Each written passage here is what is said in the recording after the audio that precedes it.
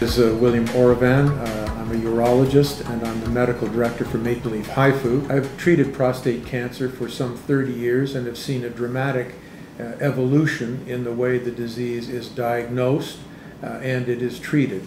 One of the benefits of modern medicine is that we tend to diagnose diseases before they become clinically evident, that is, before the symptoms are detected.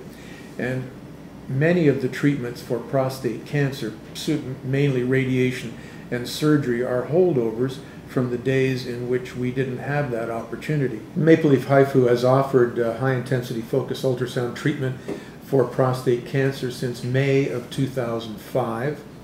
Our clinical results have been excellent.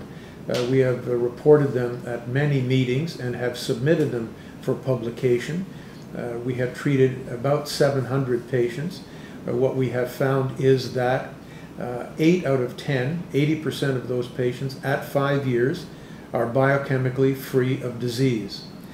We have found that about 7% of our patients have required, as a result of recurrent or persistent prostate cancer, a second intervention of some sort.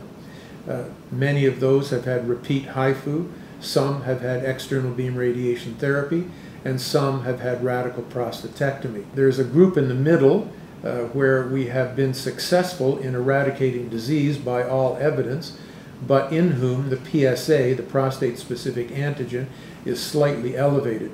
We can't call those cures because they exceed the biochemical criteria, but those patients have lived a normal life without repeat or secondary treatment, and the only concerning issue is a slight elevation in PSA.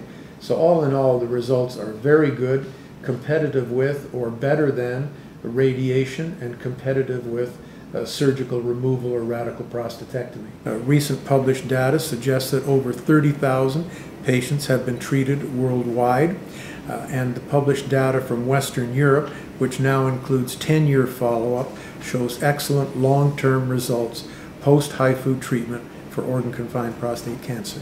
As someone who has treated prostate cancer for almost 30 years and has done radical prostatectomies and referred patients for radiation treatment, I think this is a very safe and effective option that should be considered by all men with organ-confined prostate cancer.